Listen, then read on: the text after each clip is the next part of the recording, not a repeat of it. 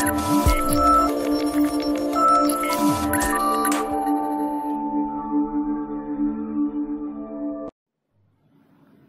friends, welcome back to our channel. So in today's session we'll discuss about one more normal form, that is 2NF, second normal form.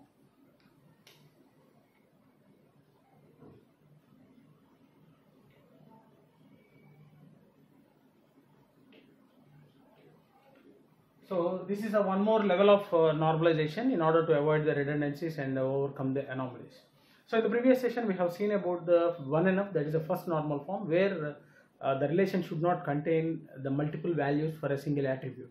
So if there are any multiple values for a single attribute, just we have to insert a new rows and we have to avoid that multiple values. And coming to the second normal form, the input for this second normal form is relation with 1NF. So that is the first constraint, that was first condition. So if you want to check for the 2NF, so the relation should satisfy the 1NF condition. Okay, so this is also called as a 2NF. The second normal form is also known as a 2NF, right? And the output for this one is relation with the 2NF. Is a relation, that means the relation which satisfies the conditions of 2NF, right? Now we will see the conditions need to be satisfied to say whether the relation is in 2NF or not, right? So the first condition is the relation should be in 1NF. So first we have to check whether the relation is in 1NF or not. So if not, first we have to achieve the 1NF. That means we have to make the relation in 1NF. That's the first condition. The second condition, the relation should not have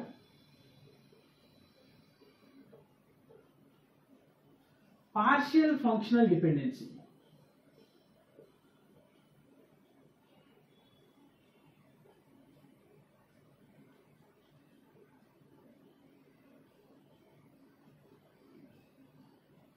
Partial functional dependency, right? So in the previous sessions we have discussed about the functional dependencies, and in that video we have discussed about the two different types of functional dependencies, that is a fully functional dependency and a partial functional dependency, right? So I will post the link in the description, so that first go through that one and then you'll get a clarity about the partial functional dependency. So at a glance I will just recall the concept. So for example, if any functional dependency in this format, some x comma y tends to z, so this we call it as a dependence, and this determinants, and this is a dependent. So that means we can say z is functionally dependent on x comma y, right? So that implies by knowing x and y values, with the help of x and y values, we can determine the z value from the relation, right? So if x comma y tends to z is a functional dependency, then if it satisfies any one of these conditions, that means if you know the value of x, if you can determine z, or if you know the value of y, if you determine z, so any one functional dependency is true, that is a partial functional dependency. Okay, so here we are removing one attribute from the determinant and still there is a functional dependency exists, that we call it as a partial functional dependency, right? So that we have discussed in the previous sessions. I will post the description, so just go through that one. So this is the thing. So if any one of this functional dependency, if any one of this one is in functional dependency, we can say it is a partial functional dependency. So we have to find out this one, and we have to find whether there is a partial functional dependency or not. If so, we have to remove that partial dependency by decomposing the relation into sub-relations. Okay, so the two conditions to satisfy whether the relation is in 2NF. So that is the first, the relation should be in 1NF, and then the relation should not have the partial functional dependencies. Now let us check with a small example. See, let us take this example. So there are three attributes in this particular relation. So that is a student ID, course fee, right? So first we have to check whether there are a multi-valued attribute, that means multiple values for any single attribute, right? So you can observe for every column we are having only one attribute, so that implies this is in this particular relation is in 1NF, right? So we have to check whether this relation is in 2NF or not. So for that we have to find out the functional dependencies, and we have to find out whether there are any partial functional dependencies. So if there are any partial functional dependency, automatically we say that the relation is not in 2NF. So that we have to avoid that partial functional dependency, that means we have to remove the partial functional dependency so that this relation will become the 2NF. That means we have to decompose this relation to the sub-relation so that it will be in 2NF, right? Now let us check with the functional dependencies. So I will take the functional dependencies. So student ID tends to course ID, and student ID tends to course fee, and course ID tends to course fee, and student ID comma course ID tends to course fee, student ID course fee tends to course ID, right?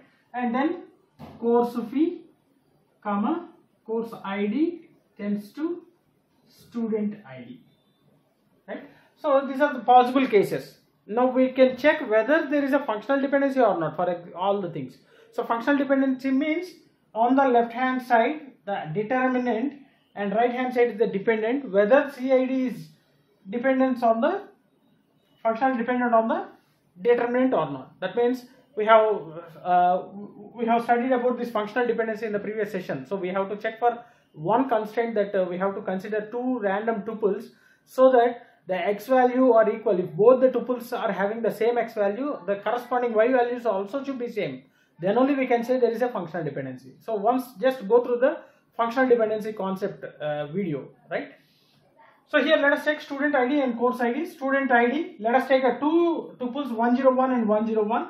So here 101, let us take 101 and 101, two tuples, x value is 101, 101, and here we are getting Java as a course ID, and here we are getting C++ as a course ID. So there is a redundancy. So we can't say this is as a functional dependent, right? So considering two different x values, there should be corresponding y values. Then only we can say that it's a functional dependency.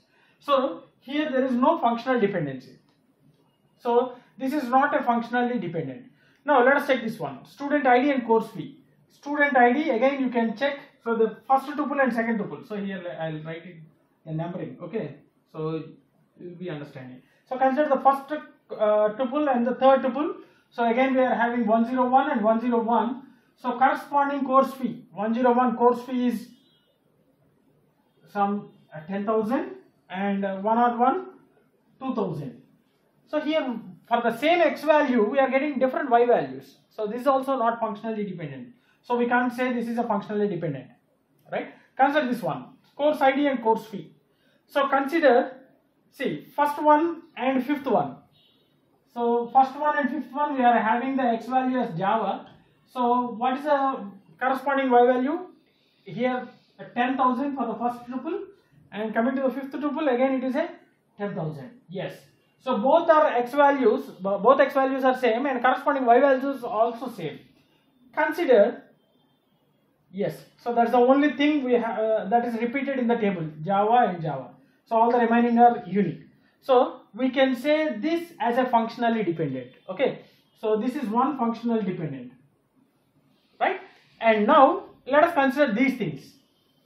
So we need not bother about these functionally dependents because we have to eliminate the partial functional dependency. So when we will get the partial functional dependency, if the determinant is having some set of attributes, then only we can say the partial functional dependency and the full functional dependency. But here the determinant is only one attribute, so we can't say it is it as a partial or a full functional dependency. Okay, there will be no partial dependency. It's a full functional dependency.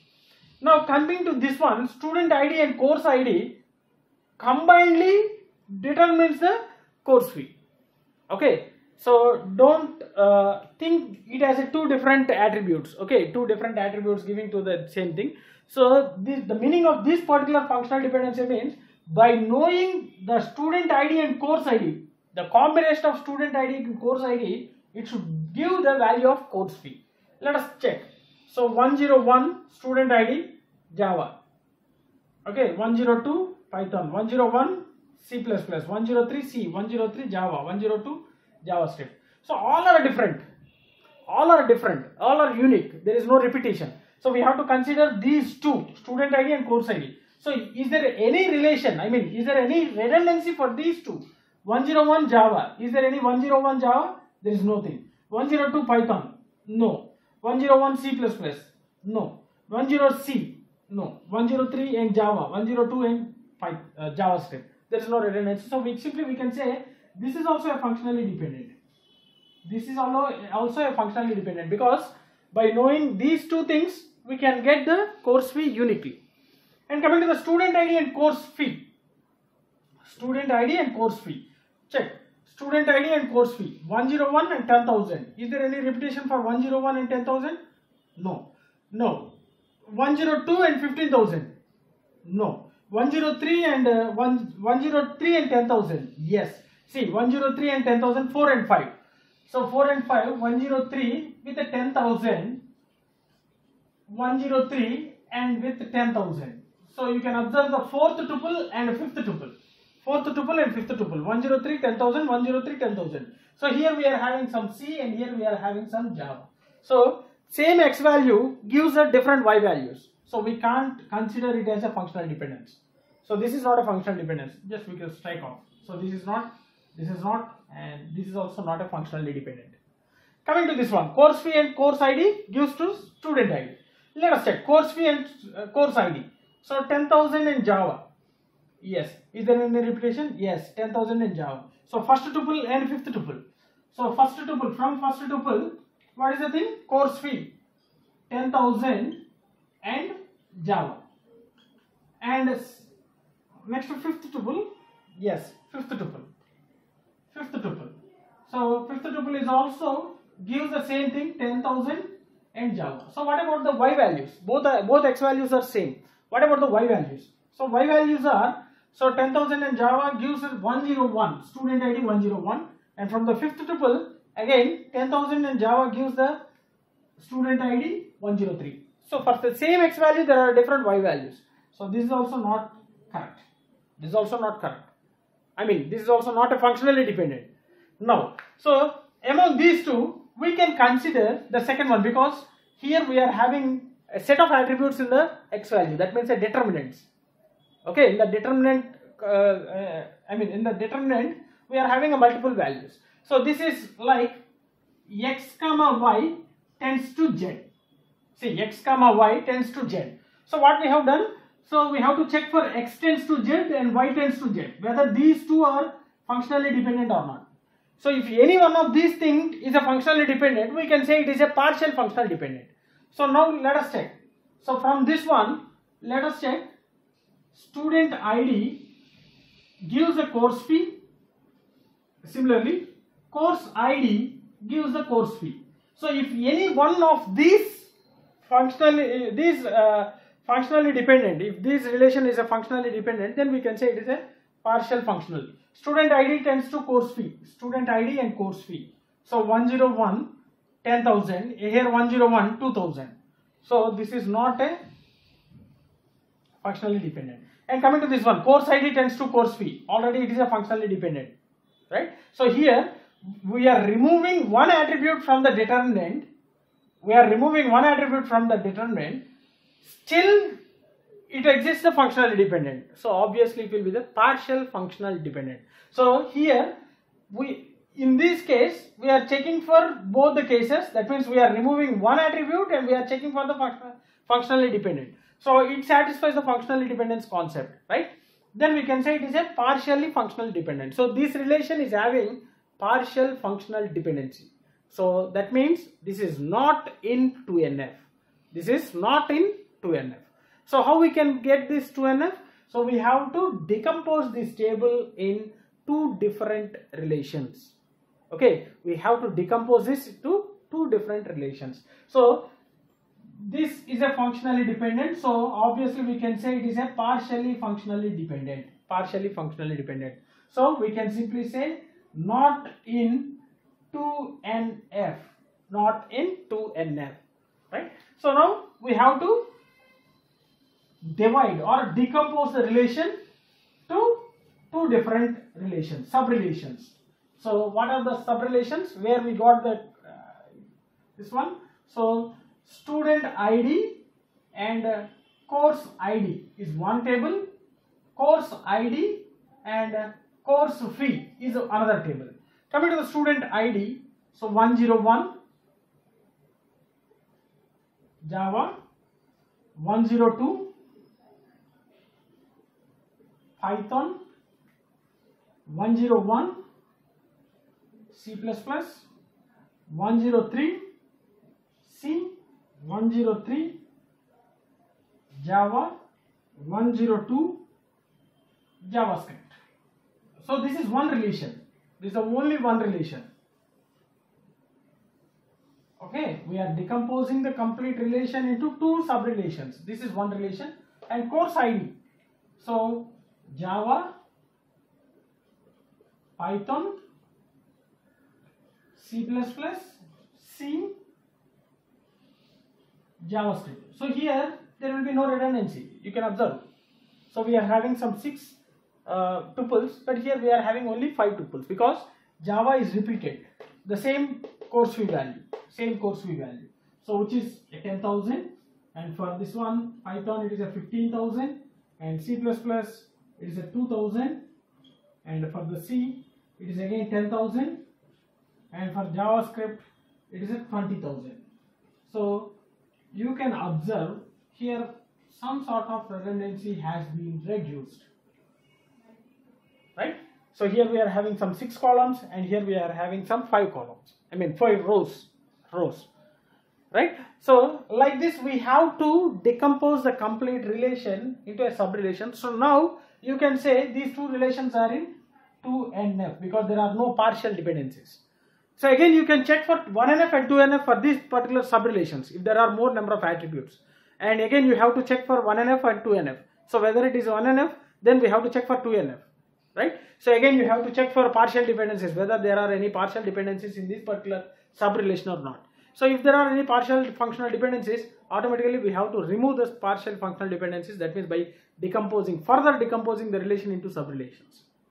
So this is how we have to satisfy the relation with 2NF. The first one, the relation should be in 1NF. The second one, the relation should not have any partial functional dependencies. So once again, I'm saying that just view the links of functional dependency concepts. So I will give the complete playlist in the description section. Go through that. So listen to the functional dependency concept. What is a functional dependency and what is the full functional dependency, partial functional dependency, types of functional dependency, and then it would be very easy for you to understand this particular normalization concept. So either it is 1NF, 2NF, 3NF, 4NF, etc. etc. So first visit the functional dependency. Just understand the concept of functional dependency. So it will be very easy for you, right? So the link will be given in the description. So go through that one before watching this video, right? So hope you understood this one. And if you are having any doubts regarding this second normal form, so feel free to post your doubts in the comment section. Definitely I will try to clarify all your doubts. If you really enjoyed my session, like my session, share my session with your friends, and don't forget to subscribe to our channel. Thanks for watching. Thank you very much.